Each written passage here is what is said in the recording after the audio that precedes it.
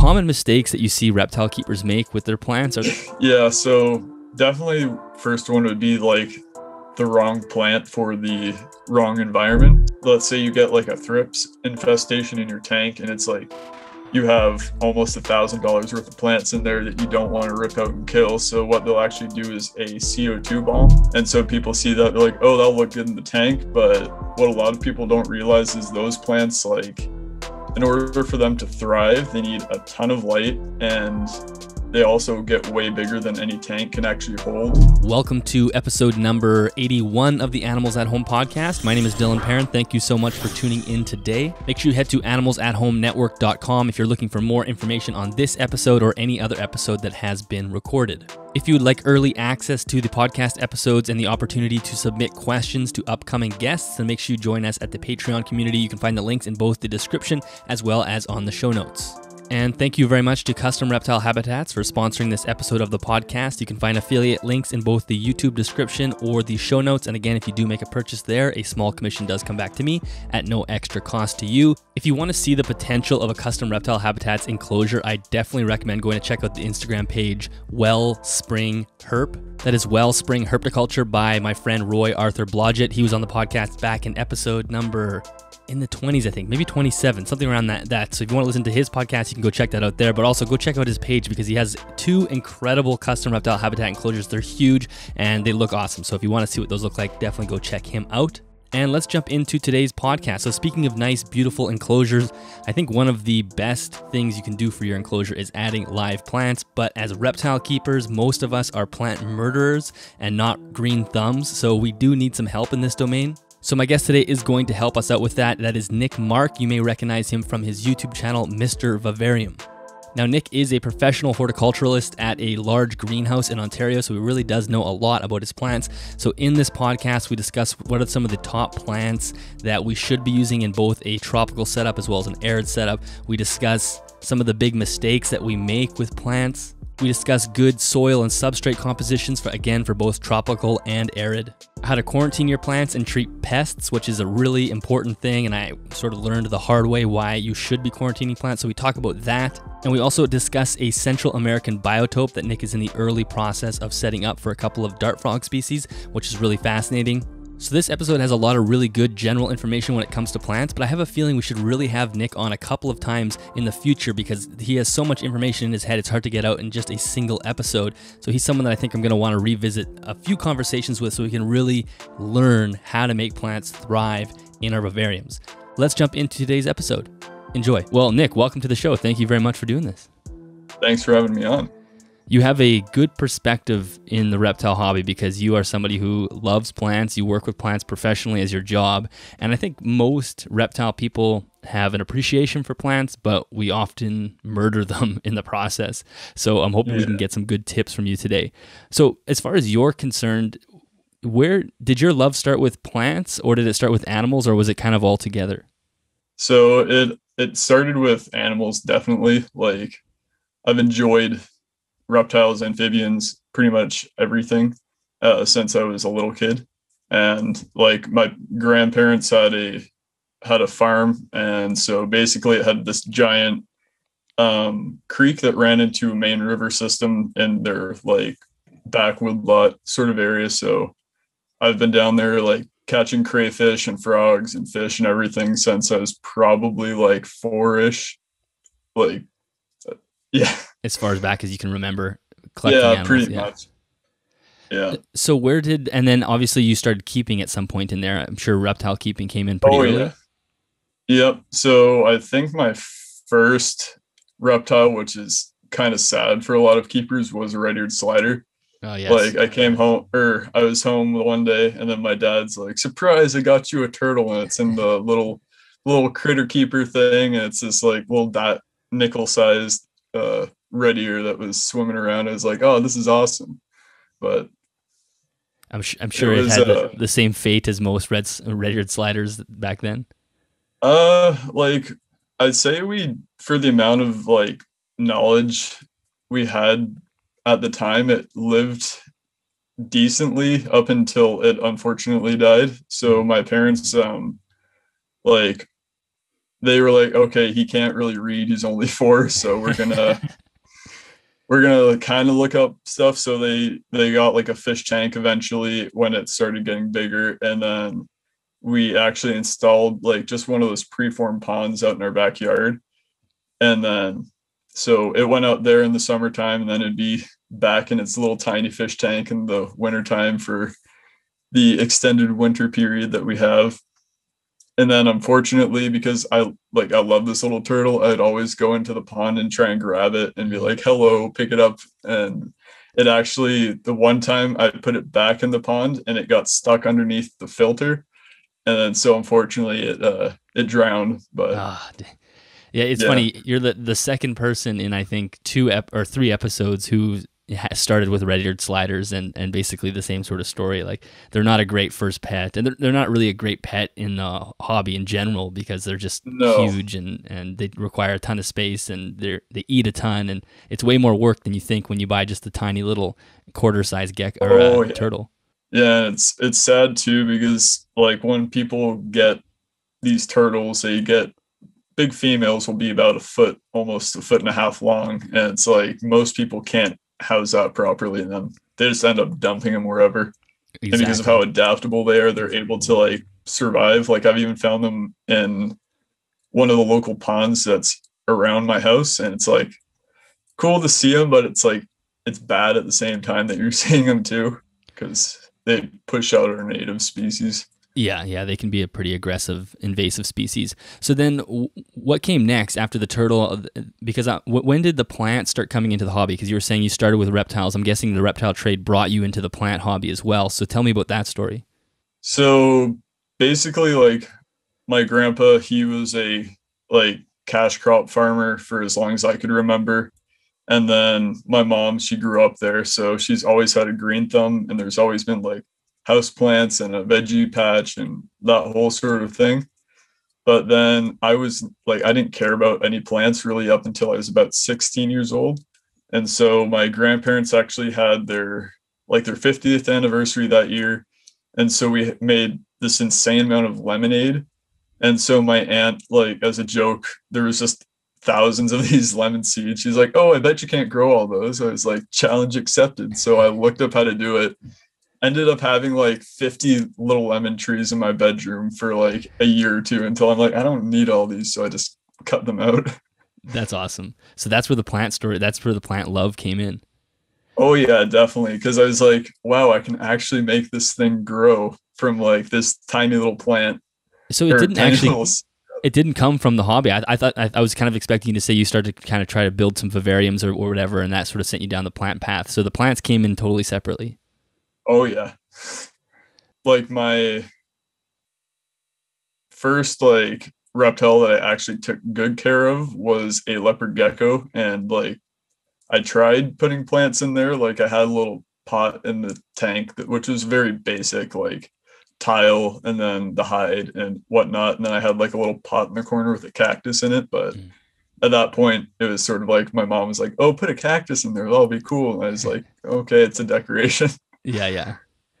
So as far as your job now, you work at a greenhouse. So can you tell us a little bit about sort of just the basics day to day? I want to get more into what you do on a nitty gritty basis later, but just kind of an overall big picture view. Okay. Yeah. So I work at one of the Ontario's largest like plant distributors. So we are a wholesale and a retail greenhouse. And so basically my day to day is I go in, I make sure everything's alive. I propagate according to what we have scheduled for that time of year. And then I will also do integrated pest management. So I'll be checking for bugs and treating plants that have bugs and trying to prevent funguses and all that sort of stuff from happening. And then as far as your collection goes for now, what you're keeping, is everything that you have basically live planted? Maybe you could run through kind of how you've implemented some plants into enclosures. Okay, yeah. So at the moment, currently, I don't have the quote unquote bioactive setups going.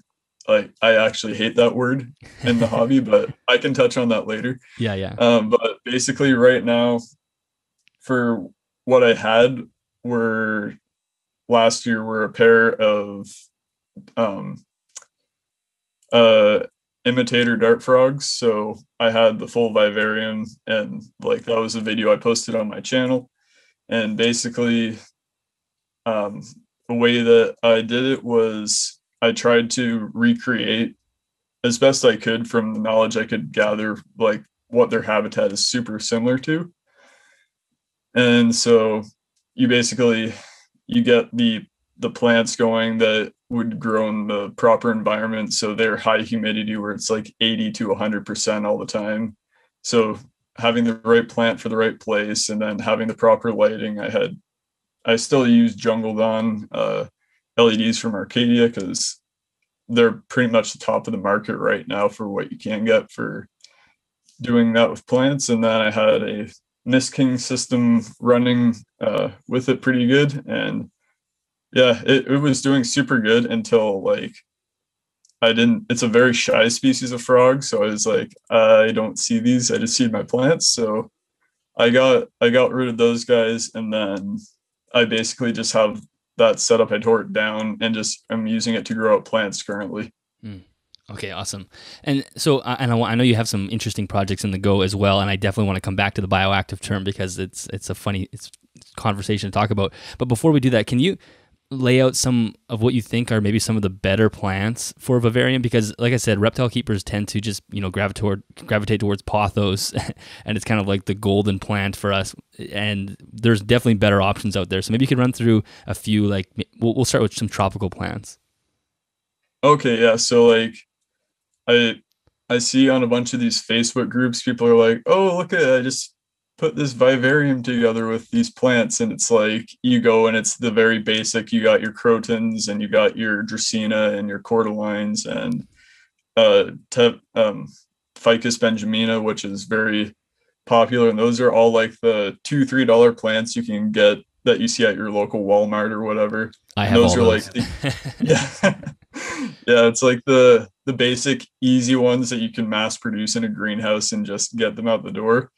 And so people see that they're like, "Oh, that'll look good in the tank." But what a lot of people don't realize is those plants, like, in order for them to thrive, they need a ton of light, and they also get way bigger than any tank can actually hold. And usually what happens is they don't get enough light and then they die. And then people are all sad because of that. And so like definitely one of the top ones that everybody can't kill or very hard is pothos. And like if you have anything that requires a high humidity environment and you're not good with plants, I definitely suggest pothos. And then some other good ones for that, like depending on species, whether it's arboreal or not, I found that the spider plant, there's like 3 varieties. I don't like variegated stuff, so I generally stick with the straight green, and it's very grassy looking, so it's good for replicating that sort of environment. And that's like one of the few I'd recommend for, say, a blue-tongued skink, because it grows extremely fast and it's really hard to kill. Yeah, those are. It's so funny because it's almost like a meme starter pack. You know those starter pack memes where it's and that's kind of what it is. Like you have the ficus, you have the pothos, and the croton in there as well. And you're right. I think those are just the cheap plants that we all buy, and inevitably either they die or you have to cut their heads off because they start growing into the screen. What about as far as bromeliads go? Is there any of your favorite species, or there's just kind of any bromeliad works well? So for bromeliads, like definitely one of my favorite plants out there. They're great in the fact that they come in pretty much every size. So there are people that like their job is to breed different types of broms. And so I really find that the Neurogelia is probably one of the best that you can use, but you'll more often find that the Gusneriads and Varesia are a lot more readily available just because they're the ones that have the big showy flower bracts on them. So that's what people like, but the other ones have a way larger variety of color, but you got to look a little bit harder to find them. That makes sense.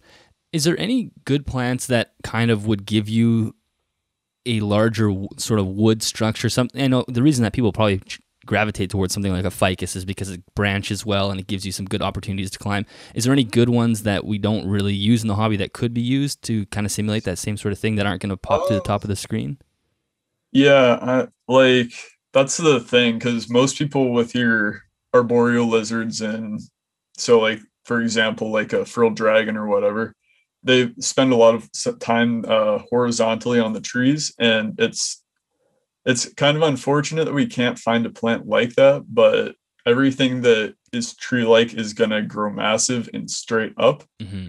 But I found that, or I'm going to be trying out an experiment with a Ficus aria. So that's a strangler fig. Oh, cool. Those are like the ones you see on like all the Mayan ruins that are like engulfing it and stuff like that. And what I'm actually going to do to try and get a tree type effect in the cage without actually having a sort of tree structure without growing through it is mount a strangler that I'm currently growing out on a few pieces of wood that will just be vertical. And then basically their habit is to constrict whatever they're growing around and then branch out from that. So you can potentially imitate what an actual tree would look like. Wow, that is really cool. So I totally agree. It's almost better to create the wood structure, like create wood stalks or trunks just by using wood like from outside and then add plants to it to give that tree effect. But that sounds really cool, the strangler fig, because in the rainforest you see those all over the place, and they're amazing to look at. And it's I mean, sometimes they'll even eventually kill the tree on the inside, and they're just left with this like hollow lattice structure, and they look incredible. I didn't even know you could buy. I've never seen one of those in a greenhouse. Do you guys have them in your place or? No. Just by the way you answered that, it looks like it was stressful to get. It was.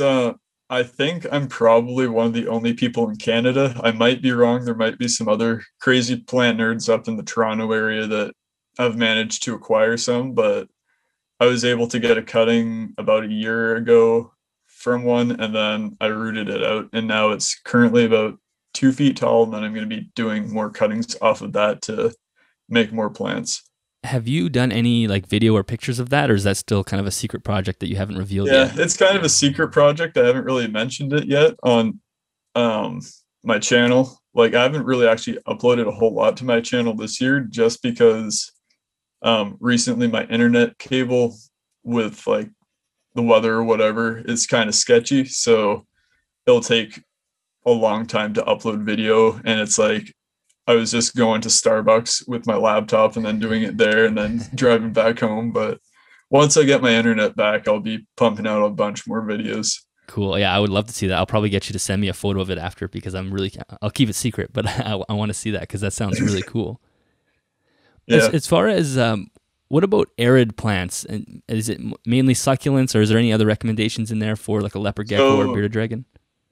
So, I have to look up the name, but I think it's there's a genus of, it's not technically a grass, but it's a grass-like plant from Australia, and I think it's called like Corex, or can't remember the Latin off the top of my head, but it's very similar to your like your sedges and things like that, and they actually grow out in the outback where it's very arid, and it's a very tough species.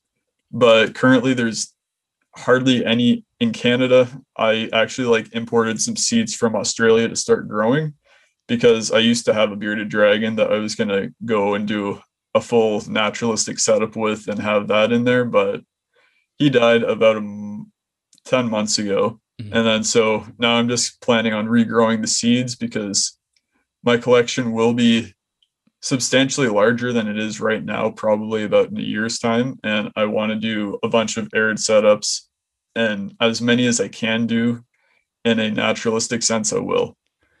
So yeah, that would be amazing because that's kind of a hole in the, we're going to touch on that bioactive word right away because some people create the tropical environments and it's not that good. It just, they have a few live plants but then on the arid side, there's not a lot of bioactivity going on or naturalistic enclosures because it is tougher.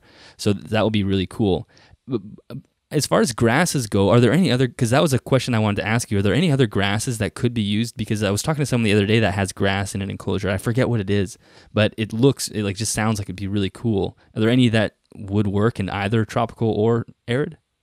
Yeah, so for grasses, there's actually a decent amount that will work. Like up in the Toronto Zoo, actually, they have in their tree kangaroo exhibit a ton of, I believe it's a variety of sedge grass, I believe. And basically it's a common grass used for landscapes and just turf down in Florida.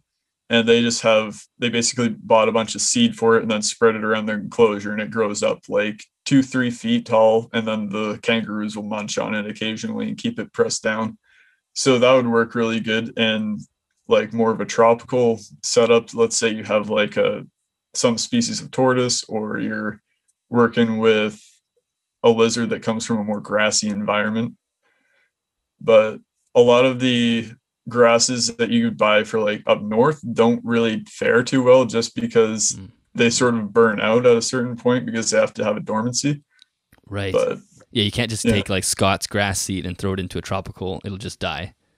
no, yeah, like I've tried it before just like for fun or whatever, and then usually within, I'd say, 5 months, it will just die back, whether it be from it being too high of a humidity without airflow and then it molds, or your inhabitant eats it or steps on it too much.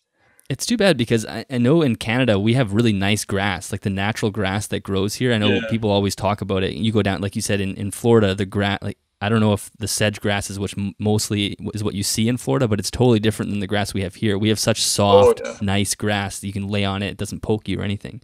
No, yeah, it's like the stuff down there is like adapted for intense sun, harsh environment, so it's very, very calloused over with the leaves, so they don't lose much moisture. Where up here, it's like we have lighter sun, so it's not as harsh. And Yeah. And what about carnivorous plants? Because I think you've worked with a few of those, and that's always something that's intrigued me. yeah, carnivorous are definitely one of my passions. I currently have probably like 4 varieties of tropical sundew seeds that I'm waiting to start growing. And then outside, I actually have a bog where I grow Sarracenia and so Sarracenia purpurea currently, as well as Drosera intermedia, which is a fairly dispersed sundew that can be found throughout most of North America and to Cuba, I believe, as well as Drosera filiformis, which is a very long, stretchy one. So, But it's actually really cool that a lot of the carnivorous plants that people think of, so like the Venus flytraps, they're not actually a tropical species. mhm. So they can actually survive up here in Canada, provided that they're not going to get essentially -20, and they're fine. But So do you keep those? Do you have any of those outside, and they come back? As I know, they do go into a dormancy period, and so they actually work in Ontario. oh yeah, so you can, in Ontario, we're lucky as long as you're in like below Thunder Bay area, you can pretty much grow all of the classic carnivorous plants outside. Now you can't grow Nepenthes; they're very, very cold sensitive, so those would have to be done inside a greenhouse, or like certain terrariums they work very well in as Are well. those like those are your pitchers, right? Pitcher plants. Yeah, those are your pitcher plants that you see on all like the nature documentaries and whatnot. So how do you have a bog set up outside? Tell me about that.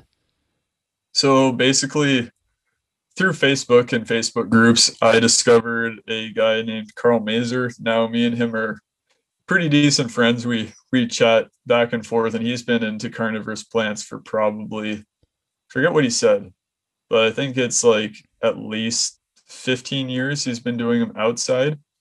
And so he lives out in Niagara Falls. He has beautiful, like about half his backyard is just filled up with these bogs filled with Sarracenias, and they're filled up with sundews. He's got bladderworts out there, and he's got a whole bed just dedicated to Venus flytraps and swamp orchids. It's Oh, insane. cool. Wow. So how do you set up a bog? Like what? Oh, it's so easy. Basically, as long as you have you can use like a preformed pond, and as long as you do like a mix, say, of 50% sand and 50% peat moss, and then you have drainage holes that are like at the very top of it so that water can overflow if it gets too high, then they'll do just fine. Oh, cool.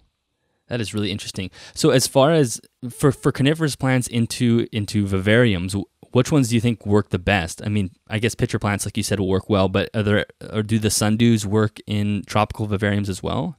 Yeah, so they'll work fine. It's just most of our vivarium inhabitants are relatively clumsy and don't care about the plants. So True.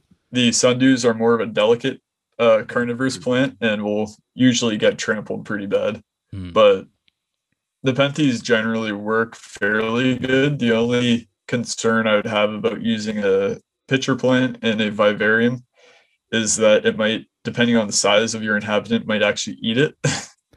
Right. If you have some small dart frogs or small geckos or something, they can. Yeah.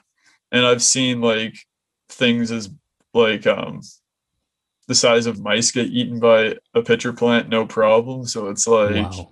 you have to be very picky with what species you use. The one that I would recommend that would be safe for dart frogs or other tropical inhabitants would definitely be Nepenthes ampularia, because that one is actually evolved not to actually catch insects, but rather it just picks up organic matter such as fallen leaf litter and whatnot, and will break that down instead.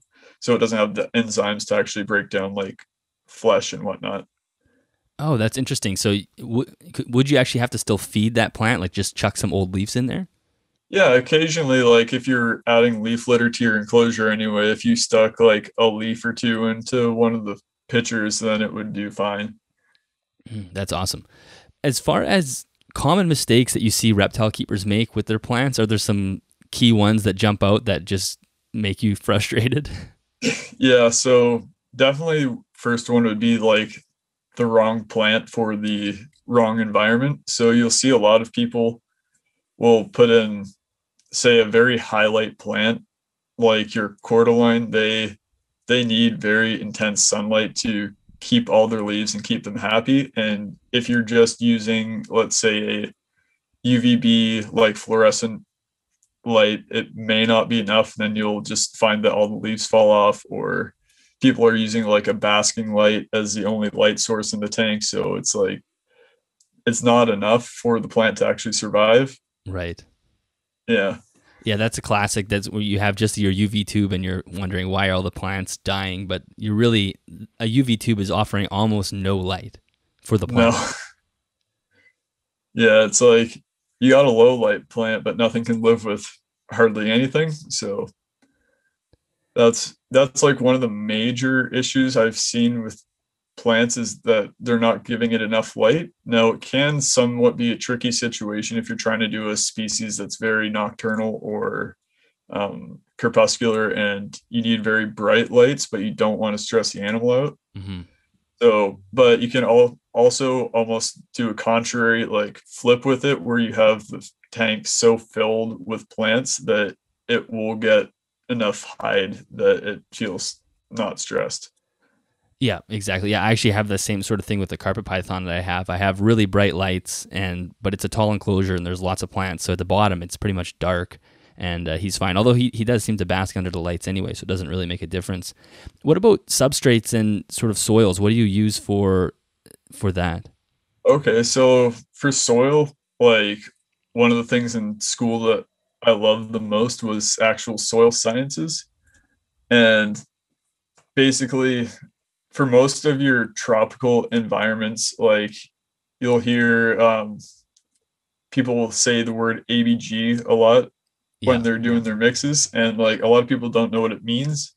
And it was originally a mix made up by the Atlanta Botanical Garden to keep certain species of goose nereids happy, which are most of the time a very tropical species that need good drainage, but they also want to keep the humidity up and not have stagnant soil. Right. And that's basically just a mix of tree fern fiber and peat moss, as well as You got sphagnum moss in there, and you also have um, charcoal, and that basically keeps the mix very, very airy, and it can hold a decent amount of moisture without going stagnant because you get the airflow that goes between it.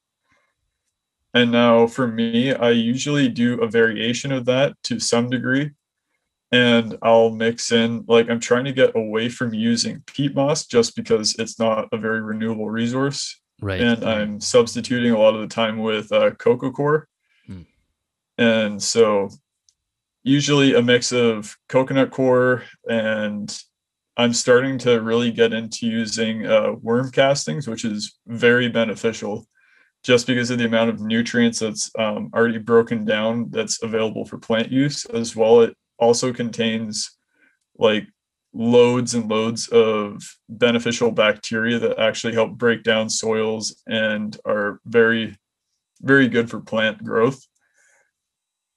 And so you use worm castings, coconut coir. I always put in charcoal in my mixes just so that any waste that isn't actually broken down by the cleanup crew gets absorbed into it, because charcoal has an insane surface area. So it actually acts as, to at a certain point, it will basically be a slow release fertilizer. Right. It must be a dream working at a greenhouse then. You have access to all these different products that are easy at your fingertips. Yeah, like it's pretty good. I do enjoy like messing around with plants, especially because we've been getting all the new trendy stuff that's coming out, and it's like I get to see it a lot sooner than other people before it becomes a trend. It's like, oh, I picked that one up for only $1 and now it's selling for like 100 or whatever. Yeah, it's crazy how expensive some of those plants get. What about arid soil? Have you messed around? Obviously, you were talking about maybe doing some naturalistic arid environments, and that's something that you want to do in the future. So what are you kind of tossing around in your mind for that?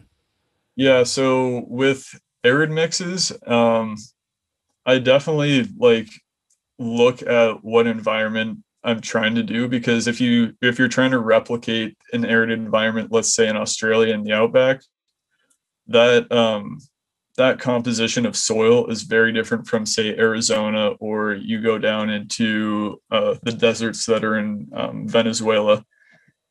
But you can sort of like, you can actually look up data showing what the soil compositions are. And so when I was planning on doing a bearded dragon setup, I actually contacted the beardy vet out in Australia. He's really good guy to talk to. He basically he showed the soil composition of the outback, because he kept on getting people saying sand is very bad for bearded dragons and all this stuff will get impacted. And he did a soil test, and it came back like 97% quartz sand. Wow. With like 2% clay, and then it was also like 1% or 1/4% of something of actually the what's it called, iron oxide, so like rust, which gives it that red coloration. And so what I was planning on doing to somewhat replicate it, because I wanted to grow plants and everything in it, I decided that I was going to use about 70% like play sand, because it's very cheap, first of all, and it also is pretty similar to it's just like quartz sand, so it's very clean. And then I would be mixing in about 20% of that would be worm castings, and then 10% I was going to use either Zoomed's excavator or the new Exoterra, I can't remember, desert sand or something like that, where it's basically just straight clay. Yeah, that's interesting. It's funny how the whole impaction thing, and it's so true how cheap play sand is. You can get like a giant bag for like $8. It's like heavier than you can carry. It's crazy. Yeah, and then you get charged like $50 for not even a 10-pound bag at PetSmart. Exactly, yeah. So I want to touch on one more plant-related thing, and then I want to get into some of the projects that you have on the go. quarantining plants is something that I discovered is something that you should do. I discovered the hard way. So last summer I bought some umbrella plants like the Schrophilla arbicola for my carpet python. Yep. And then I started noticing the growing tips kept dying. I'm like, what the hell? Like they start, they'd come up, you start to see the leaves show up and then they turn black and die. And the leaves were producing a lot of sap as well. And then I took a closer look and I realized that it had those little brown scaly bugs. They don't even look like bugs. They're just like little bumps on the leaves. So I was like, oh my gosh. So I treated the plant. I took the animal out. I kind of did like it was isopropyl and some hydrogen peroxide and like trying to kill it. Mm-hmm. And it actually worked well. The plant, it killed them off and the plants came back and started throwing out shoots again. But then in a few weeks later, they were popping back up. The shoot tips started dying again. And it was like an everyday thing where I was like going in there with a Q-tip trying to pull them off. And it was a nightmare. And then I eventually just got fed up and just basically pruned them down to just the stalks. And I thought they were going to die, but they did actually come back. And I haven't seen any, like the leaves have come back and there's no sign of pests now. So thankfully, but that was a really annoying experience. So I do have a quarantine set up on the other side of my room now where I have some new plants that I'll add in there. So anyway, that's a long story of telling everybody that quarantining is something you should do. So maybe we can talk a little bit about that because there are some annoying pests that you can bring in. Yeah, there's a lot of annoying bugs. So I find that, or at least I try to with all of my new plants that I bring in, I try to do a quarantine of at least a month before using them in an actual setup. And so what I'll actually do is, like, a very good practice is to get rid of all of your soil that comes in with the plant, repot it, wash off all of its roots, because a lot of these bugs will actually lay their eggs and they'll just drop into the dirt. So you think you've killed them off after spraying them with whatever. And then like 3 weeks later, you've got the same problem. And you're like, I thought I just dealt with that. So that's like definitely one of the best things you can do is repot it and then let it sit for about a month outside of any other plants you have that are clean. Another thing that you can also do is like just washing it off. And if you're comfortable, I would recommend doing like a 10% bleach dip on your plant. And that will actually just kill off any of the bugs that are on there because they can't handle it. That's actually a practice that we do at the nursery with like reusing our pots. We'll soak them for about an hour. Don't soak your plant for an hour. It wouldn't do very good, but doing a light bleach dip on the plant for maybe like a minute or two should kill off any bugs that are living on it. So is that the leaves and the roots? Now, I wouldn't do the roots just because they're more sensitive to soaking things up, but basically up to your root line, I would just get like a 5-gallon bucket, mix up water and some bleach, and then give it a dip, and it usually works very well. Are there any other because the other thing I did, so once I started this quarantine thing, I have like a Tupperware container or like a big Rubbermaid tub, and I have my new plants in there. And I was looking online and I found like homemade DIY insecticidal soap. You just like do like the Dawn and some oil. I think I used castor oil and water, and I sprayed it on there. I'm like, this is great. And then like the leaves just burnt up. Like so many leaves died, and they're starting to recover now. And I didn't even see pests on them. I was like, oh, this will be like a prophylactic treatment for anything. And especially my palms, they've just like leaves gone brown and black. So I clearly went a little heavy on the insecticide. So that's not recommended. But is there any other soaps and things like that that are good to bring in when you're doing a quarantine? Yeah, so basically with oils and stuff like that, they work, but it has to be very, very like calculated the amount that you use, just because when you add an oil to it, it's going to cut off all the oxygen that is being exchanged in the plant leaf. So you're basically suffocating it, but you're also like, it suffocates the bug too. So that's what you're trying to get, because then the bug can't breathe and then they die. But usually if you do like dish soap and water, that's going to do most of your super easy insects to kill. So like your aphids and possibly thrips. But I find that there's 2 commercially available products. So like you got your Safer company, and then they make a product called Safer Soap, which is basically pre-formulated. It's the right amount of soap mixed with water, and it's like their own sort of blend. And then you also have another product called Endol. And now this actually has a product in there called pyrethrin, and that basically acts as a neural inhibitor for the bug. So it basically puts them into a spasm and then they die. Mm. And they are both relatively safe as long as you just wash your plant after doing this before you introduce it with your animals. Is there any product that you could use in a situation where their plants are already in the vivarium? Like, could you, I guess theoretically the Dawn and water shouldn't be toxic for the animal, because Dawn is not, I mean, you don't want to use a ton, but if you use a light spray, would that be okay, do you think? I mean, I'm not asking for a vet opinion here, but I'm just wondering. Yeah. So I would like, as long as the animal's taken out of the enclosure, I think that the Dawn sort of method would work. I've also heard a lot of people in the dart frog community, they will actually, let's say you get like a thrips infestation in your tank, and it's like you have almost $1,000 worth of plants in there that you don't want to rip out and kill. So what they'll actually do is a CO2 bomb, where they'll basically funnel in either using like CO2 canister, or they'll get dry ice, and they basically close up everything except for a tube that goes into the tank. And then they'll have the CO2 pumping in there for however long, maybe a day or two, until it runs out. And then basically the plants will take in the CO2 and then turn that into oxygen, but the bugs will all suffocate because they have no oxygen to breathe at the current time. And obviously the frogs are pulled out before they do that. Yeah, they do the frogs out. That wouldn't be good. I think I have those thrips things on a hibiscus, because it seems like those things come in on hibiscus plants all the time, and they're like those little. I don't know if those are thrips. They're like these little tiny black kind of. They're like long shaped little bugs.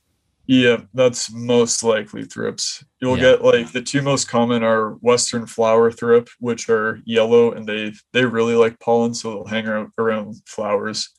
And then you get your greenhouse thrip, which are the black ones that are very, just because of how the greenhouse industry has been the last 20 years, a lot of the greenhouse thrips have actually developed immunity to a lot of the commercial pesticides, which makes them really hard to kill, which is unfortunate for people that are just bringing it in and don't have access to harsh chemicals.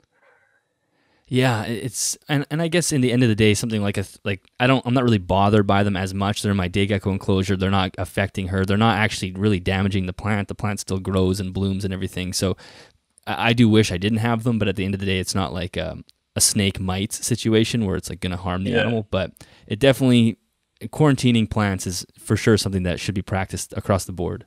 Yeah, like if you have plants in your house, even if you just have house plants, it's a very good practice to get into.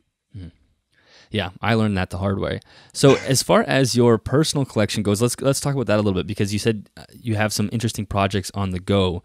So I know one for sure is the Central American Biotope. So maybe we'll start with talking about that, and then I want to talk to you about the actually before we do that, let's talk about the bioactive thing, and then we'll get into some of the other setups that you want. So tell me why you're annoyed by the term bioactive.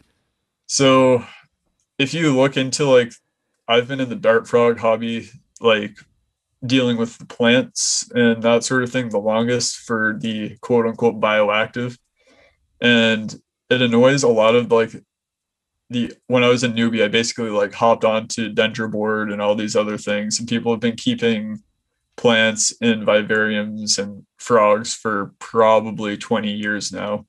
And it's always just been called the naturalistic vivarium. And like, in a sense, the word vivarium means self-contained ecosystem. So it's kind of a redundant thing. And then it's like, oh, it's a bioactive vivarium. What's bioactive? Oh, it's a self-contained ecosystem. Well, that's what vivarium means. So yeah, it's a vivarium.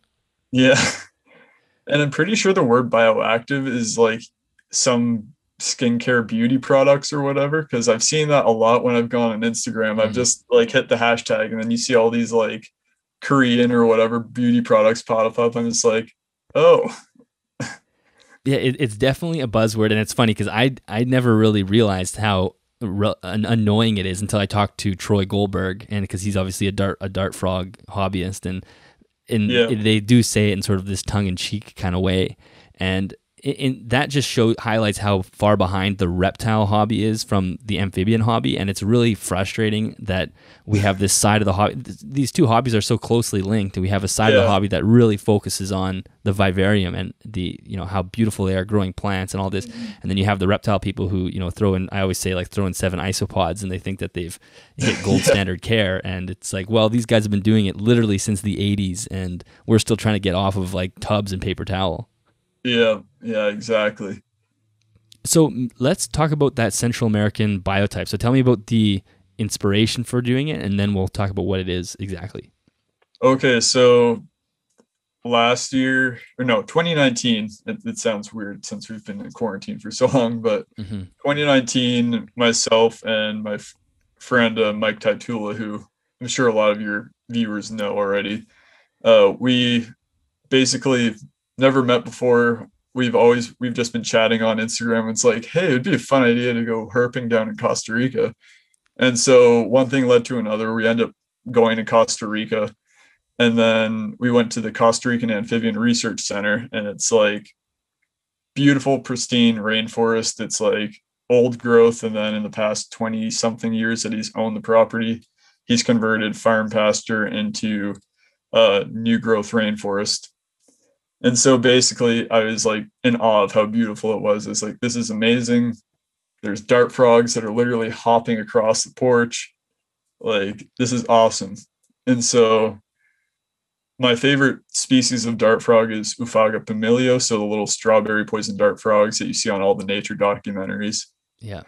And I was like, I want to recreate that. Like, that was the original intent for my first YouTube vivarium, but then I had the opportunity from a friend who was getting out of the hobby. That's how I got the imitators.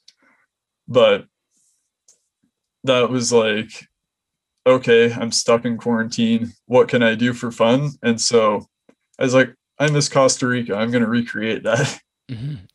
Yeah, that's awesome. And it is an amazing country. And Mike kind of told his side of that story as well when he was on the podcast. And he said the same thing. Like, I just met up with someone that I have not met before. And that was you. You're the counterpart to that story. So it is amazing how influential being in the rainforest can be for the keeper. It's almost impossible to leave a rainforest and then not at least attempt a little bit to replicate that if you're keeping, a Central American species.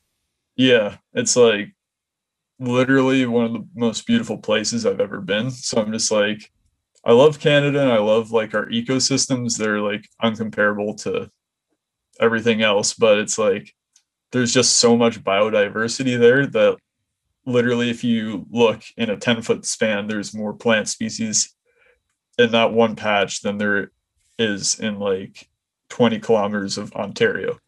Yeah, exactly. And I think that's one of the claims to fame with Costa Rica is that it actually is one of the most biodiverse places on the planet when you're talking about like not even more biodiverse than the Amazon, which seems pretty incredible. So what is your plan to create this biotype? So basically I've been collecting, I think, since pretty much like that summer, like not intentionally, but I'd see a cool plant, I'd buy it. And this past year with the quarantine, I'm like, I want to do a biotope because it's very popular in the aquascaping community with fish. And there they have access to a lot of plants that are native to where the fish are actually native, but it's not so much the same like when you get into dart frogs and like the reptile hobby in general. So I basically was like, okay, I have this plant, this plant, this plant, this plant. They're all actually native to Central America. I'm going to do a biotope of that. So then I started seeking out different plants. So I have like 3 species of peperomia. I also have anthurium. That one's a hybrid though. And then I've got a few others that I can't remember off the top of my head, but they're in that range from basically Guatemala down into Panama. And right now you have them all growing in are they just growing in that original viv that you had set up for the imitator frogs? Yeah. So I've got like one or two begonias that are in there. And then I also have like in that little tank in the corner, I'm growing out some more stuff right there. And so what is your plan for the scape of it? Or maybe you start with the actual dimensions of the enclosure and then we can talk about the scape.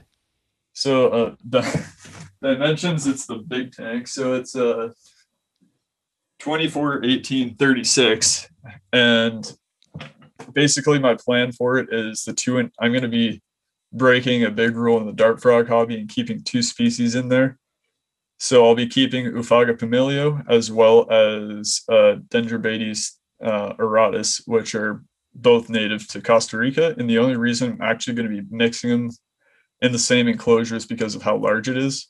When we were at the research center, I literally saw an Ufaga hop onto auratus like under a log. So I'm just like, they have enough room to get away from each other. So it's not going to be a big issue.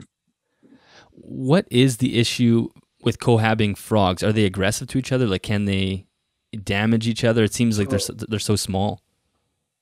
Yeah, so frogs can be aggressive towards each other, especially when it comes to like whether it's the same species and you have one sex that outnumbers the other just for breeding and territorial stuff.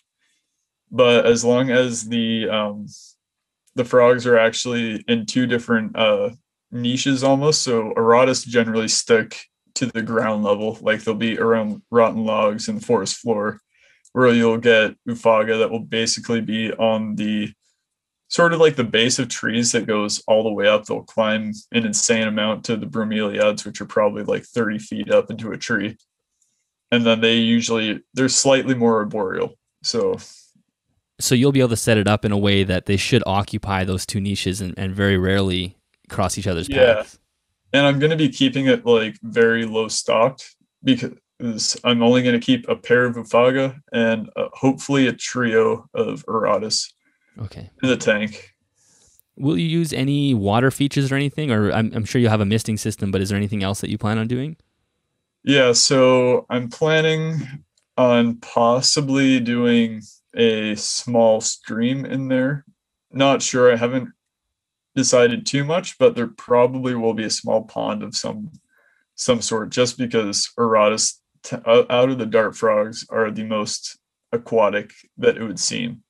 But they can't swim. I don't suggest doing anything deeper than, say, an inch or 2. Right. Yeah, that makes sense. And then as far as the soil, I know that's one thing we had talked about in DMs. You were talking about replicating that soil. And my experience in Costa Rica is the soil has this like very orangey red color. And I remember falling in the rainforest on my ass, and those shorts are still the color of that soil. Like it never came out.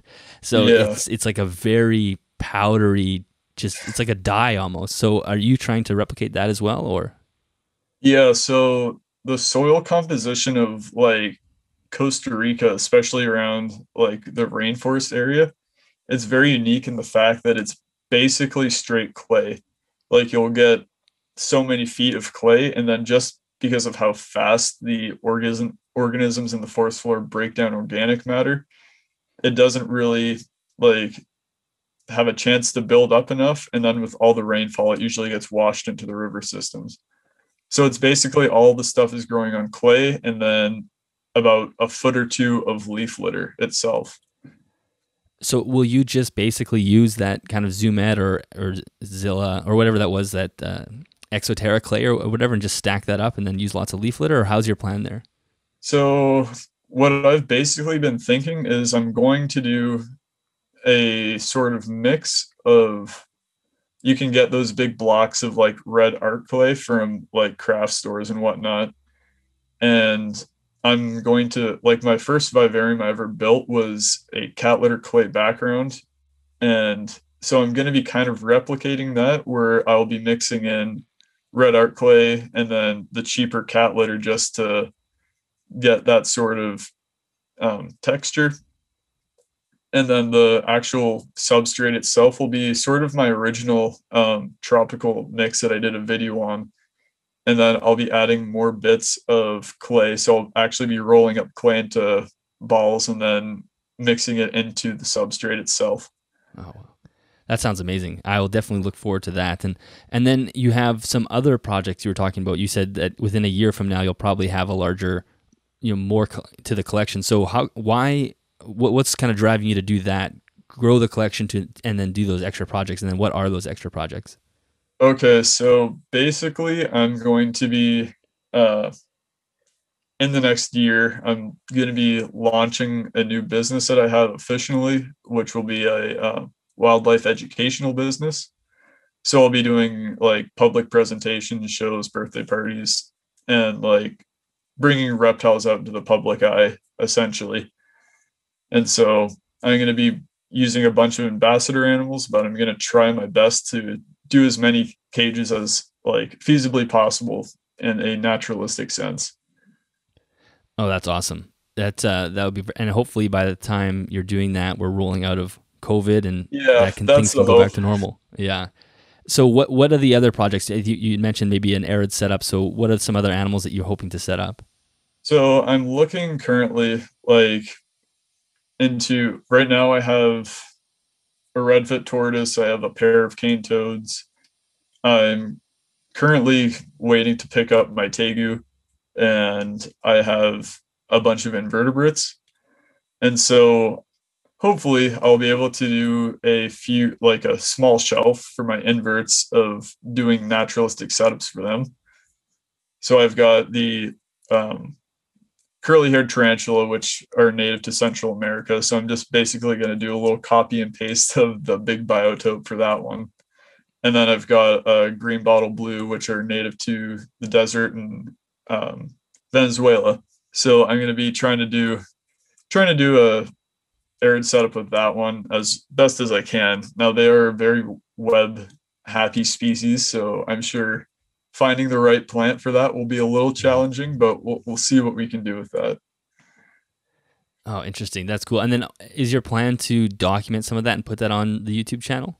Oh yeah, definitely. So we're also going to be hopefully doing a new YouTube channel as well, where we'll be when I'm not doing live shows and whatnot. I'm going to be getting up close and personal with wildlife that's not so hands on for the average person. We'll be showing off like our ambassador animals on that channel as well. But I'll probably until I get the business up and running, I'll be showing all the builds and whatnot on my main Mr. Vivarium channel for now. When you say not handleable for the average person, what sort of animals are we talking about here? Uh, like wolves, big cats, bison, Oh, that's cool. crocodilians, like that sort of thing. And like that will be in a zoo setting, or A little of both. Now, like because of the whole travel restrictions in Canada, I've sort of been cataloging different places that I'm able to go to and basically shoot like wildlife shows that will be for YouTube, similar to like inspired by like the Crocodile Hunter and different stuff like that. oh, cool. Well, I know that yeah, in your Instagram bio it says aspiring filmmaker, so I imagine that's where this is going to take you. Yeah. Do you have a name for that channel yet, or is it still in the works? So I registered our company name last, 2 weeks ago now, and it's going to be called Expedition Wildside. Okay, cool. Well, I'll make sure that eventually when that is up and running, I'll come back and add it into the show notes of this episode. So if anyone's listening to this in the future, maybe by the time that's set up, you can find that there. Is there anything that we haven't covered today that you wanted to mention, or any points that we've left unsaid? Um, Not that I can think of. Yeah, I think we covered a lot. I know people will really love listening to plant information because we murder plants all the time. So that'll be great. Yeah. Yeah. Oh, definitely one thing I would have to say is if you're able to, when you're building your setup, let it sit and mature for at least a month if possible, because that's the biggest sort of like killer of your plants is not letting them establish themselves first, Hmm. because plants themselves are very tough, or else there wouldn't be stuff growing outside with the amount of animals there are. But if they're able to establish themselves, then they're going to have a much better chance of surviving than Yeah, opposed to just throwing your crested gecko in there and it jumps on everything and knocks them out of the ground. exactly. That is such a good point. Is like I know some people who are really hardcore vivarium builders will go like 6, 8 months and let things grow in and do a good trim before they add the animals back in. So if you have that kind of patience, which is it's kind of nice because it's still a beautiful piece of something to look at. It's not like it's an ugly eyesore without the animal. The animals always complicate the vivarium, so it's nice to let it establish and get the roots set in and then see how it balances before confusing things. And then even if you have a situation like I had with pests, it's much easier to deal with before you have an animal in there. Definitely a lot easier. Cool. Well, can you let everybody know where you can be found online? Yeah, so I can be found on any social media platform I'm on currently. It's under Mr. Vivarium. And then I just started up the account for Expedition Wildside on Instagram as well. So we're currently there with one post, but hey, that's where it starts. Awesome. Yep. Well, Nick, thank you so much. This was great. I'm really hoping some people learn some tips here and we can hopefully have some plants looking healthier and more lush in the future because of this. So I really do appreciate this. Thank you so much. Thanks a lot for having me. Yeah. All right, that is the end of that episode. Nick, thank you so much for joining me for that hour. That was a great conversation. And like I said through the intro, definitely want to have you back on at least a couple of times so we can get more of that plant information. I know we just sort of scratched the surface here. This is a really good foundational episode for everybody. I know for myself personally, I'm definitely really motivated after talking to you for an hour to keep plants alive, keep them healthy, and try to have them thriving in the enclosure. So I know the listeners probably feel the same way. If you did enjoy today's episode of the podcast, really the best thing you can do is share it on any social media platform, or if you are listening to us on the Apple podcasting app, a 5-star rating does really go a long way to help our visibility in the app. Thank you very much to CustomReptileHabitats.com for sponsoring this episode of the podcast. If you're looking for more information on them, you can find the link in the YouTube description or the show notes, which are found at animalsathome.network.com. And if you are looking to be part of the Animals at Home community, make sure you come check us out at Patreon. There is a link in the description below, or just go to patreon.com and search Animals at Home and the page will pop up. All right, that wraps up the entire episode. Have a great week, and I will talk to everyone next Sunday.